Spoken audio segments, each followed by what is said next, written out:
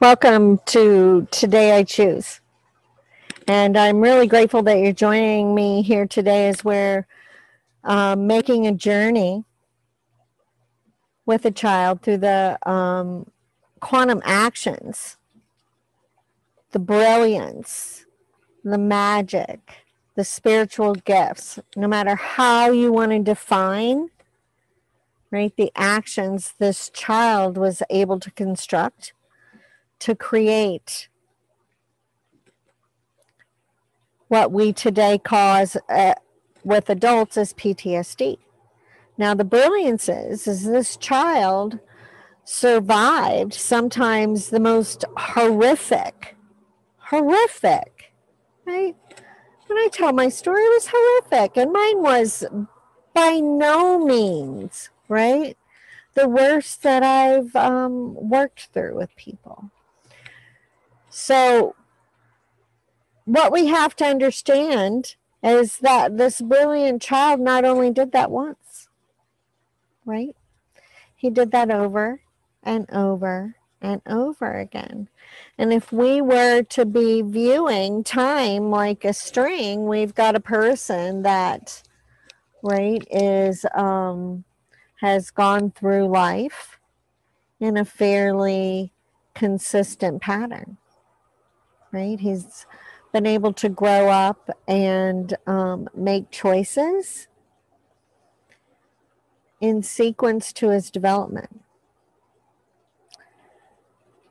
versus the child that at 5 or 3 is either being sexually activated, interfered with, and they're dealing with the complexity of thought that would come with puberty and after for the average person, right? And they're not having to deal with it from some person at school. Maybe it's their dad, maybe it's their brother, maybe it's their uncle, maybe it's, a family friend. Most often it's somebody very close to them, right? So in us understanding us and untangling us, we give them the opportunity to be living like this versus this, right? Now, what we have to understand is when we have PTSD and we've got these loops all over our timeline, there's very little difference between today and when we were children, right? We have to understand that. So as we're dismantling and reestablishing a through line, a timeline that is consistent, right? We start untangling the loops and we start pulling ourselves into a trajectory that is operating like this. Right now, I spoke a little earlier about Dom and her, and they do a lot of research with time.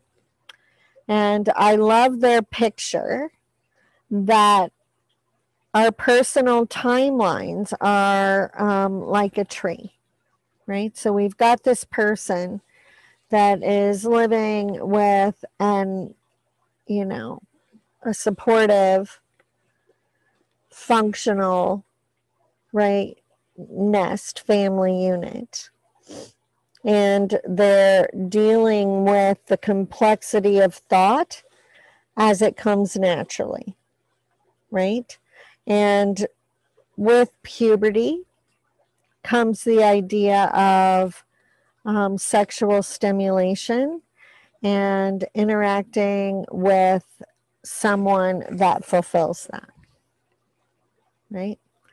Then we've got this person over here that, say, at 5 gets hit. So we've got this little seedling tree that, left to its own devices, would be reaching for the light, reaching for the sun, striving for its maximum potential. as a being, and its root system, its trunk, and its display would be growing in tandem, right? In support of the three, right? So we've got this child that's living in a home where, say, daddy is coming into the little girl's room in the middle of the night, and say she's 5, right? So we've got this tree that gets stepped on.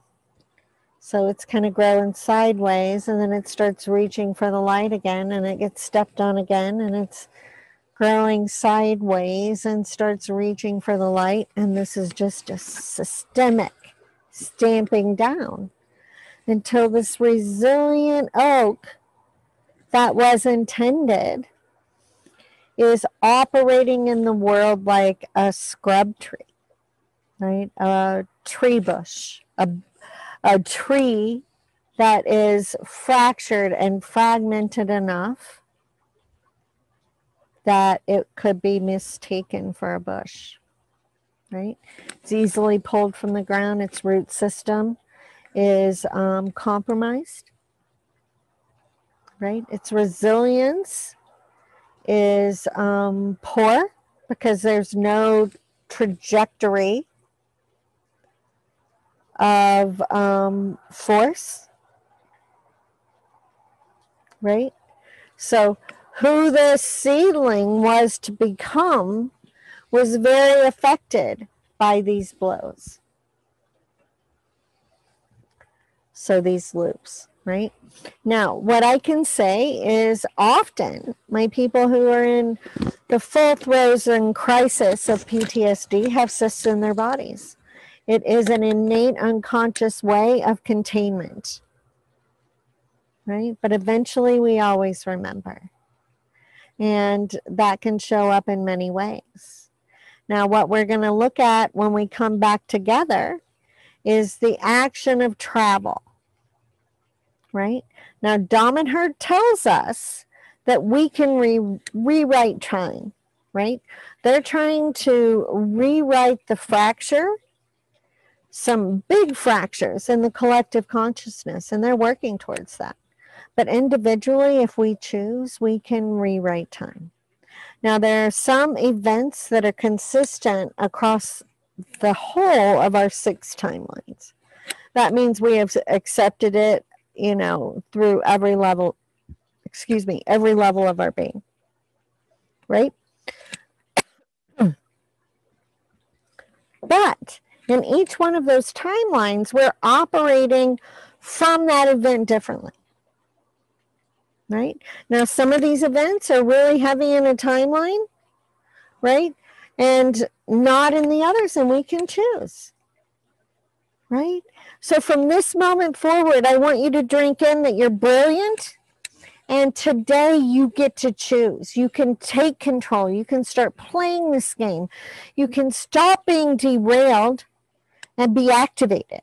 It's your choice. It's your choice. And I want to show you how.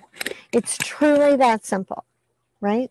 Let me show you how to get out of this, because you can't, right? And we need you. Our world needs a different level of humanity. And you're here right now for a reason. So let's put it into action. No more sideways living. Let's live full out with you in purpose, on purpose. Because today you get to choose. So hop on my website, book your freedom call, 30 minutes. And there's tons of resources, free resources there for you as well. So please poke around and begin this process of activation, right? CherieDoyen.com.